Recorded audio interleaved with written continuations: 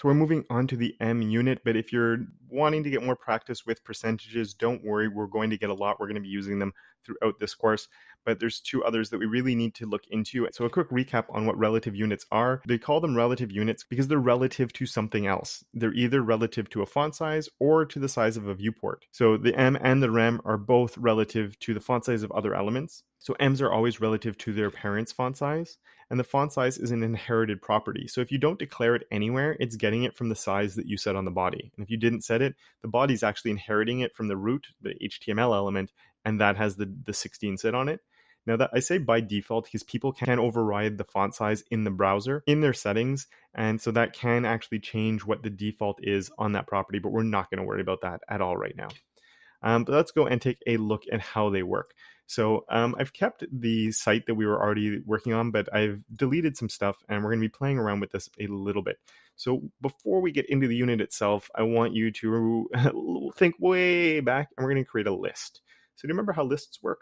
You can do either an ordered or unordered list. I really don't mind. See if you can remember how they are, but if you don't, that's okay. It's been a long time since we've seen a list, but do your best to try and remember before I go and put one in here. And just give it like 2, 3, 4 elements. Make sure there's not just one list item in there, but there should be multiple list items in there.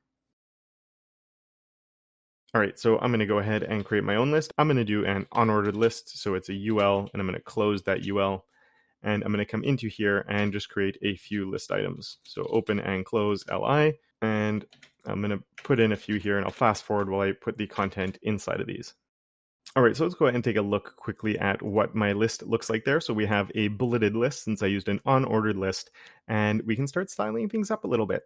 So let's come over to my CSS file here, and what I'm going to do is I'm going to set my UL to have a font size of 1M. And when I do that, nothing's actually going to change because 1 means copy the font size of the parent. Now, the parent doesn't have a font size on it, so it's going to go down and down and down until it finds something that does have a font size on it. So the font size is being declared all the way up here on my body.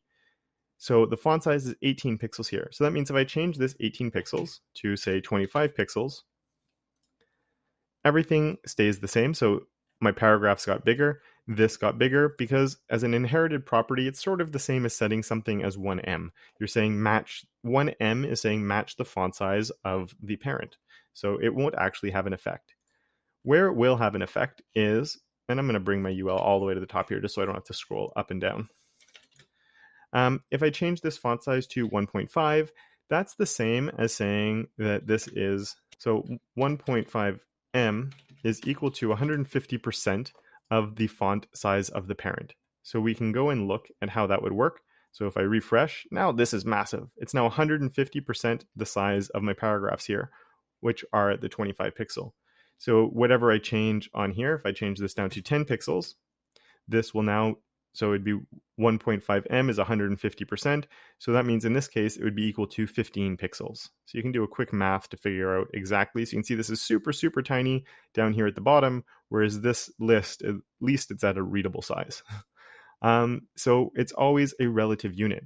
But as I said, it's always relative to its parent. So in this case, it's inside of section 1. So if I said section 1 has a font size of 20 pixels, this font size is now 30 pixels because it's going to be 1.5 times bigger than the font size of its parent. So it's always a font size that is relative to its parent. Now you might be wondering why we'd want to do that. But imagine on these, let's get rid of this for the moment. I'm going to comment it out because we're going to need that later. But let's say on my H1 here, instead of setting a font size of 36 pixels, I said this is 3M. And then I said this one here is 2M.